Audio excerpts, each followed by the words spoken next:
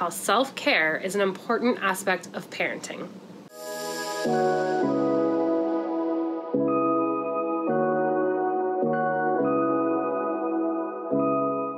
Hey mamas, I'm Maggie Schott, content manager here at BeauGen. Welcome to the Express Yourself channel here on our YouTube, where we share tips, tricks, and all things helpful on your mommying journey. In this video, I'm going to talk about how self-care is an important aspect of parenting. We were so lucky to have Amanda Abramson, social media manager for Aura's Amazing Herbal, guest blog on the BeauGen website on this very topic. I'm going to drop a link in the description box below so that you can go check out that blog post. So let's get into it. First and foremost, we need to get it into our heads and accept that self-care is not selfish. One of my favorite quotes, and stood the test of time, I don't know who said it, but you cannot pour from an empty cup.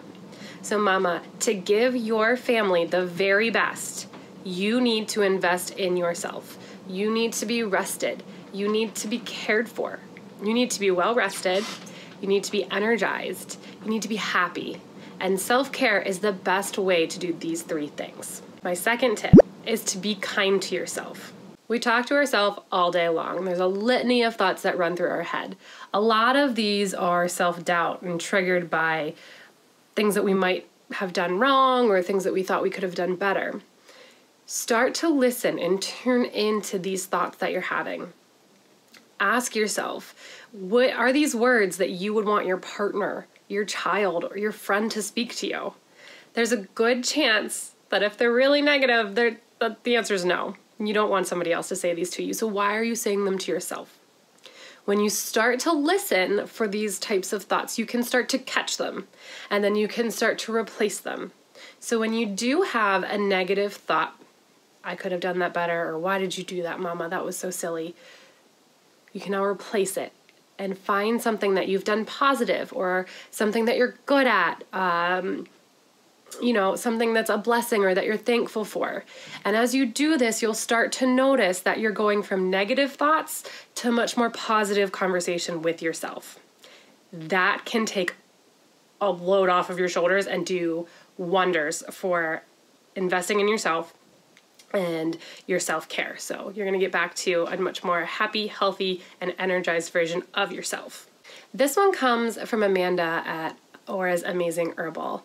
She says to find a self-care anchor,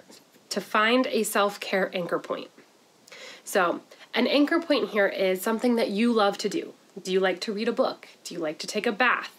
Do you like to paint your nails? Use a bath bomb? Like, what is something that you go to unwind and enjoy yourself, or pamper yourself a little bit at the end of the day? Find out, do some soul searching and figure out what this is. It could be a couple things, but find at least one or two things that you know that you can do to invest in yourself or to provide yourself with a little bit of self-care, and then work these into your schedule. If it's once a week that you get to take a bath for 15 to 30 minutes by yourself, uninterrupted, mama, that's going to do wonders to help you.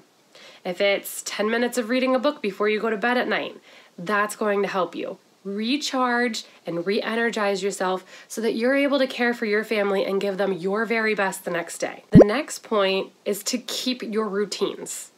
There's a good chance that before you became a mom, you had a skincare routine, that you had a beauty routine. Now, we're not telling you to run out and just pile on the makeup, but your pregnancy and your birth and now breastfeeding, it causes changes in your hormones, and those changes in your hormones have different various effects on your body. You might have more BO. You might have a little bit of trouble with acne or blemishes in your skin. So to help us feel good about ourselves, we need to take care of ourselves. So make sure you're cleaning your skin. Make sure you're clarifying it if you need to. Make sure you're moisturizing it. And hydration is a big part of that skincare routine, mama. And your body is using a lot of your water to make breast milk. So make sure you stay hydrated. Tip number 5 is to pamper yourself. Again, you might start thinking, yes, but that's selfish. I don't have the time.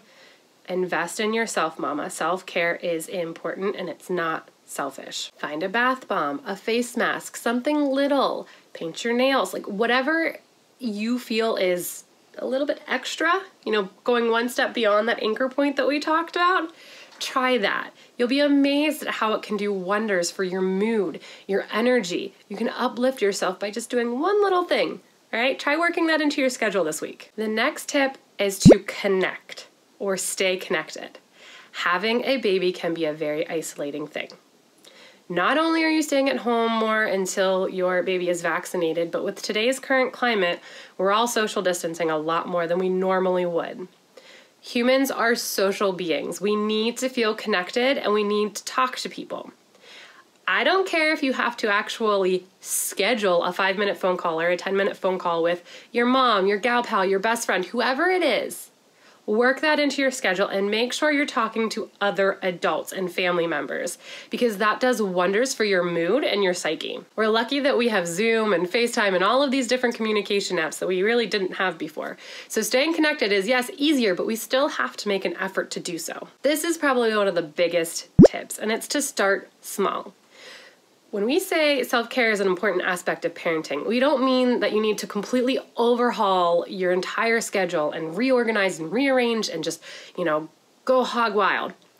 Start small. Start where you are and do what you can. Work with what you already have in the house, or maybe Amazon Prime something a little bit special for yourself. Whatever you can do now, try that. Do you have a book? You don't have to run out and get one. Or do you have, if you like to read, can you get a digital version of a book through your library? If you like to take a bath, you don't need to go get a bunch of bath bombs or, you know, bath salts or different things. Just take the bath. If you want to take it one step further later on and pamper yourself with those bath salts or whatever it might be, go ahead and do that later. But start with what you have and start where you are. It's going to help, I promise. Thank you so much for watching this video, mamas. I've hoped that some of these tips have helped you. I'm going to drop also a link in the description below where you can get our Mama on Track journal and planner. Those are some other resources that you can use to invest in yourself and recharge.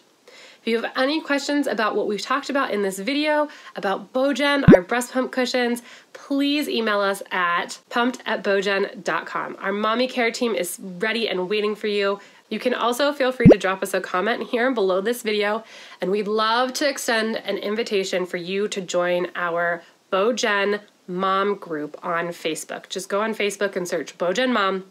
We have a vibrant community full of so many different moms from so many different backgrounds. It's a really unique and thriving community. Please join us. We'd love to have you. Thanks so much, mamas. We'll see you in the next video.